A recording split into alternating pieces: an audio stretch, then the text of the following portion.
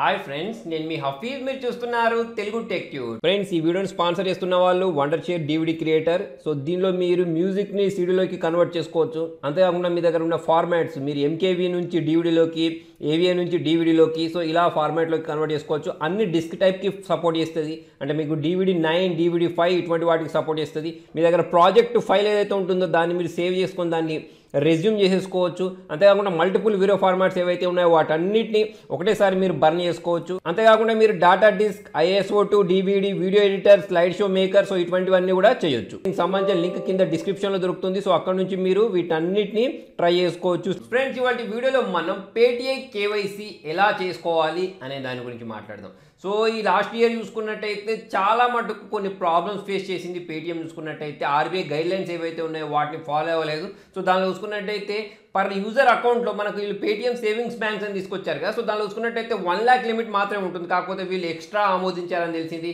అంతేకాకుండా ఇంకా చాలా RBIకి సంబంధించిన గైడ్లైన్స్ ఫాలో అవ్వకపోవడం వల్ల పేటిఎంకి సంబంధించిన KYC ఏదైతే ఉంటుందో దాన్ని ఆఫ్ చేసేశారు. కాకపోతే ఇప్పుడు ఏంటి అంటే మళ్ళీ స్టార్ట్ అయింది. కాకపోతే ఇప్పుడు కూడా చూసుకున్నట్టయితే కొన్ని లిటికేషన్స్ అయితే ఉన్నాయి. అంటే దీన్ని 2 దఫాలుగా వేయాల్సి వస్తుంది.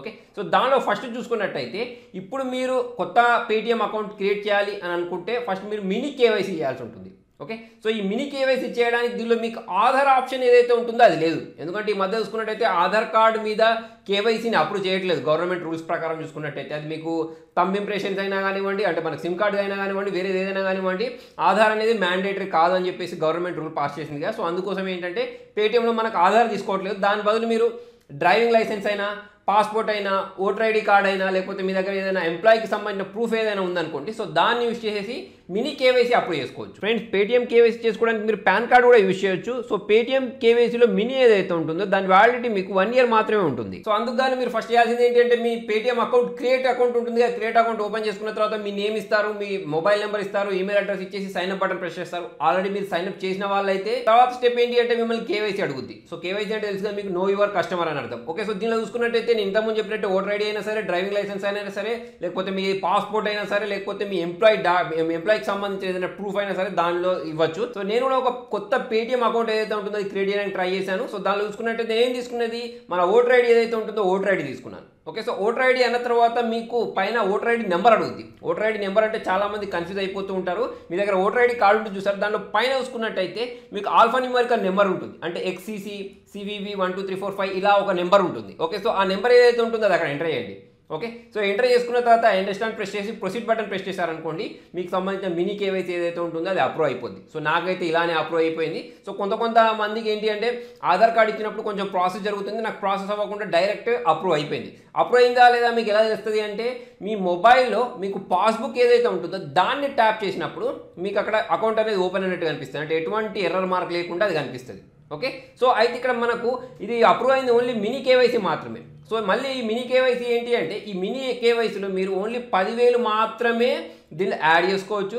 అంతేకాకుండా ఈ 10,000 మీరు వేరే పర్సన్కి సెండ్ చేయలేరు. అలా కాకుండా మీరు షాపింగ్ చేస్తారు చూసారా, సో ఆ షాపింగ్ చేసేటప్పుడు వాళ్ళకి మాత్రమే మీరు పే చేయాల్సి వస్తుంది. అయితే మీరు దీనిలో రిసీవ్ చేసుకోవచ్చు. లిమిట్ 10,000 ఉంది కదా, 10,000 వరకు మీరు రిసీవ్ అయితే చేసుకోవచ్చు, కాకపోతే పంపించలేరు. మరి ఫుల్ KYC ఎలా చేసుకోవాలి అని అంటే మీరు సింపుల్ 2 ప్రాసెస్లు ఉన్నాయి యాక్చువల్. దీనిలో చూసుకున్నట్టయితే ఫస్ట్ ప్రాసెస్ వచ్చేసి ఫుల్ KYC కంప్లీట్ చేసుకోవడానికి చేయాల్సింది ఏంటి అంటే మీకు పైన 3 డాట్స్ ఉంటాయి సార్, దాన్ని ట్యాప్ చేసుకున్న తర్వాత అక్కడ మీకు ప్రొఫైల్ సెట్టింగ్ అని ఉంటుంది.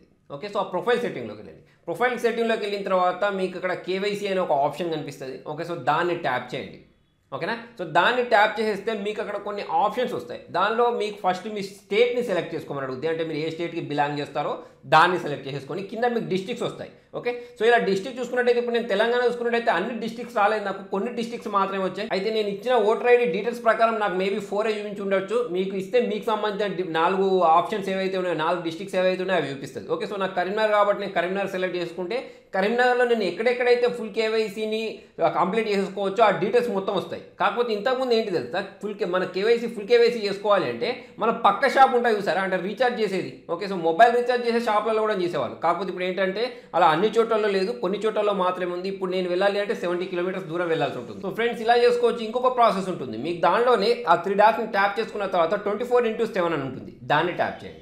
ఓకే, సో దాన్ని ట్యాప్ చేసుకున్న తర్వాత మీరు కొంచెం స్క్రాల్ చేసుకున్న తర్వాత అందులో మీకు మోర్ ఆప్షన్స్ అని కనిపిస్తాయి. సో ఆ మోర్ ఆప్షన్స్ని ట్యాప్ చేసిన తర్వాత దానిలో పేటీఎం కేవైసీ అని ఉంటుంది. సో దాన్ని ట్యాప్ చేసేస్తే సో దానిలో మీకు ఆప్షన్స్ వస్తాయి. ఆ ఆప్షన్స్లలో మీరు మినీ కేవైసీ అప్రూవ్ చేసుకోవాలి అనుకుంటున్నారా, లేకపోతే మీకు ఫుల్ కేవైసీ కావాలని ఉంటుంది. సో మీరు ఫుల్ కేవైసీని ట్యాప్ చేసేసండి.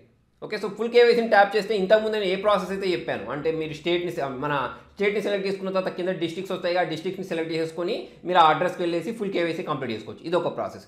అయితే దీనిలో భాగంగానే మీరు ఇంకొక పని చేయొచ్చు. అంటే డైరెక్ట్ వీళ్ళకు మీరు మెయిల్ చేసుకోవచ్చు అన్నట్టు. పేటీఎం వాళ్ళు ఎవరైతే ఉంటారో వాళ్ళకి ఇక్కడ నుంచి మెయిల్ చేయొచ్చు. ఓకే, సో ఇక్కడ మెయిల్ చేసేటప్పుడు చూడండి, అంటే మీరు ఇంతకుముందు సేమ్ ప్రాసెస్ 24/7 ట్యాప్ చేసుకున్న తర్వాత మీరు ఇక్కడ మోర్ ప్రెస్ చేసుకున్న తర్వాత మీకు ఫుల్ కేవైసీ ఏదైతే ఉంటుందో అది తీసుకున్న తర్వాత అక్కడ మీకు మెసేజ్ అజ్ అని ఉంటుంది ఒక ఆప్షన్. ఓకే, సో ఆ మెసేజ్ అజ్ని ట్యాప్ చేసేయండి.